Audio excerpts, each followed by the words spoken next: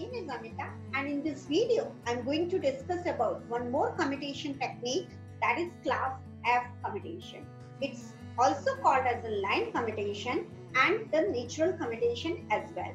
Why it is called the line commutation or a natural commutation? Because in this case there is no external commutation circuit is required to make the SCR off, but it will be off due to its own connected supply, which is alternating in nature. So yes, my dear friends, class F commutation can only be possible when the connected supply to the SCR is of AC type.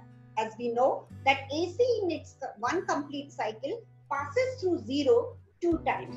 So after the completion of a positive cycle, when it passes through zero and it enters into its negative cycle, then depending on the type of load, whether it is a resistive load or an inductive load, if it is a resistive load, then for a 50 Hz frequency cycle AC, the SCR will be off at 180 degree itself. Whereas if it is a inductive load, then depending on the magnitude of our inductance, the SCR will be off somewhere in between 180 to 360. So my dear friends, now without wasting time, I am going to tell you in detail about the class F commutation. So now I am sharing my screen where I will brief you class F commutation.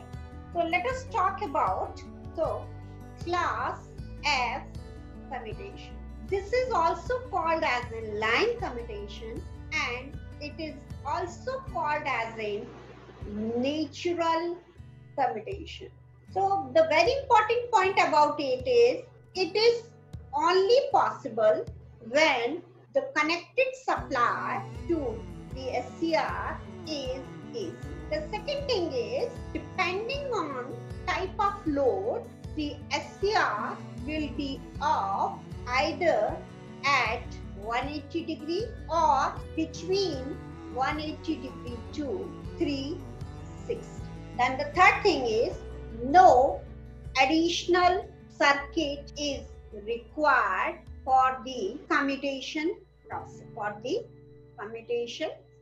Okay. So this is something about the important point of this commutation technique. Now let us talk about the power circuit diagram of class F commutation diagram. So it's a very simple diagram. There is a SCR and here this is a load and this is connected to a AC supply. So this is a power circuit diagram. This is thyristor T1 or SCR1 and Vs is the supply voltage, which I represent by Vm sin omega t, as the AC voltage is represented by this expression only. Now this is the power circuit diagram where T1 is silicon controlled rectifier that is SCR and supply is AC type. Okay. Now the connected load can be resistive. So I will tell you its operation for two types of load. The load can be of resistive in nature and the load can be resistive and inductive. Okay, you know that AC we can represent like this. So this is omega t, this is Vs and the peak value is Vm, this is 0, this is pi, this is 2 pi. So I can write Vs is equal to Vm sin omega t. This is the representation of an AC supply.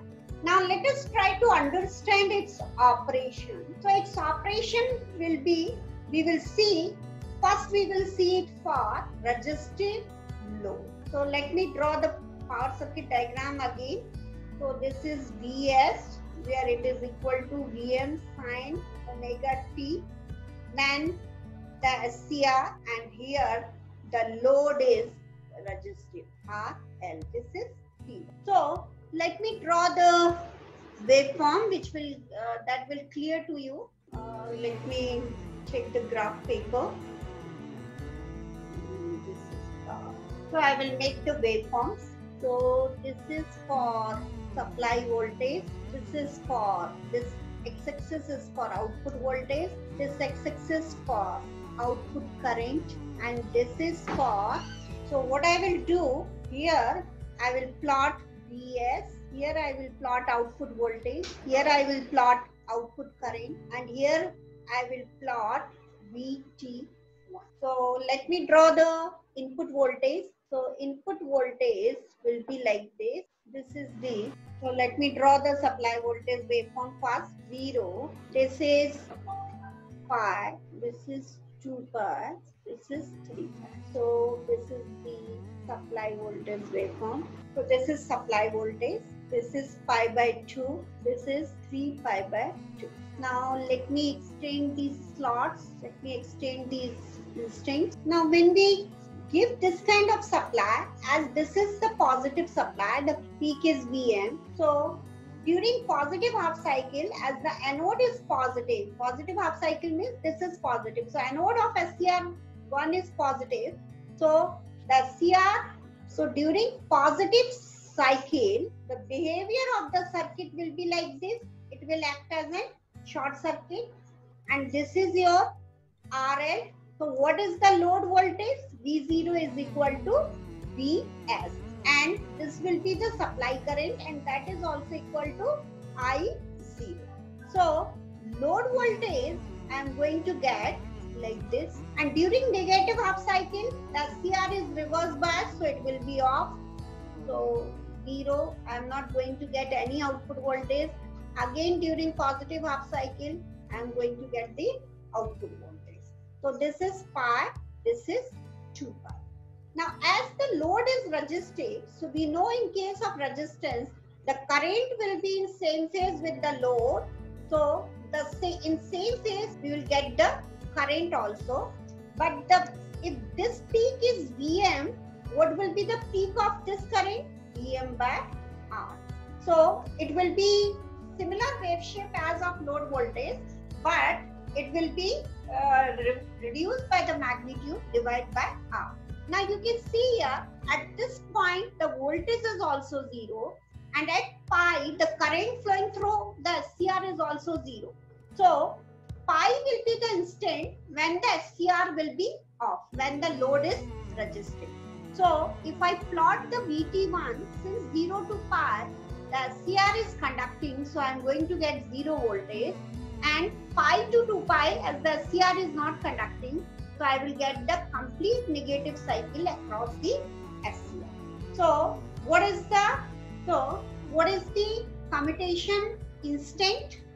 The commutation instant for a resistive load is pi. So SCR will be off at pi itself when the connected load to the SCR is resistive. Now let us see for the new load, that is second is when the load is resistive inductive. So let me draw the circuit diagram. So what is the power circuit diagram? This will be the power circuit diagram. Load is resistive inductive, so it will be the series combination of resistive and inductive. So R and L, and load impedance will be R plus JXL. Now this is T1 and this is Vs, and the voltage, sinusoidal voltage will be given by. Now again, so during positive cycle, suppose this is positive, that is 0 to pi, the SCR will be conducting as it is forward bias. So the output voltage V0 will be equal to Vs. So let me draw the waveforms, then I will tell you how the, so let's plot the waveform. This is for Vs, this is for V0, this is for I0, and this is for Vt1. So here I am going to plot Vs, here I am going to plot V0, here I am going to plot I0, and here I am going to plot Vt. So this is 0, this one is pi, so this is 0, this is pi, this is 2 pi, this is 3 pi. And let me extend the instance. So the supply voltage is like this, and what is the peak value? Vn. Now load voltage, we will get exactly similar waveform, but you can see since the load is having inductance also, and in case of inductance current lags from voltage, so current will not be in same phase with the load voltage, it will be delayed. So current will flow like this. So the current will delay from the load. So means what is the meaning of current will lag from, as the load is inductive, so current will lag from the voltage. So what is the meaning of lag? That meaning of lag is if the voltage is reaching to its peak value at pi by 2, then the current will reach its peak value after pi by 2. So this will be like this. Suppose the current variation will be like this. So means lagging, it means the, if one quantity is lagging from the another quantity, that means it will reach, that lag quantity will reach to its maximum and minimum value after voltage. So you can see that load current is reaches to its maximum value as well as minimum value after the load voltage. So now you can see that the voltage is 0 at pi, but the current is not 0 at pi, current is 0 at this point. So that means this is the point, this point is pi, and this point is nothing but, it is called beta. So what is beta? Beta is nothing but, it is the extinction angle. What is the meaning of extinction angle? Extinction angle means at which the current, the angle at which the current will extinguish. So it is the angle at which the device is forward biased to the extinction angle is the angle between the instant at which the device is forward biased to the instant at which the current flowing through the SCR is 0. So this angle will be beta. I hope now it is clear to you that when the load is resistive, the SCR will be off at pi.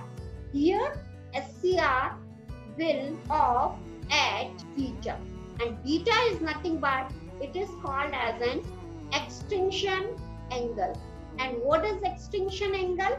Extinction angle is the angle between the instant at which device is forward biased to the instant at which the current flowing through device is G. So this is the difference between SCR and diode also, as the diode will be forward biased when it is diode will be on when it will be forward biased, and it will be off when it will be reverse biased. But in case of SCR, neither it will be on when it is forward biased, nor it will be off when it is reverse biased. Apart from that, another condition should be fulfilled. When we talk about in turn-on process of SCR, there is another condition required, that apart from it should be forward biased, the second condition is that the current flowing through the device should be latching current. Whereas when we talk about the commutation of an SCR, the reverse biasing is not sufficient to make the SCR off. The second condition should also be fulfilled, that the current flowing through the SCR should be the holding current. And for all theoretical purpose, we assume this holding current is 0. So that's why the SCR in case of inductive load, it will be off at beta, and SCR in case of resistive load, it will be off at pi itself. So now I will stop sharing my screen. My dear friends, I hope whatever information I have shared in this video related to a class F commutation, that is also called as a line commutation and a natural commutation, now it is clear to you. This commutation is only possible when the connected supply to the CR is of AC. Dear friends, if you like this video, kindly press the like button.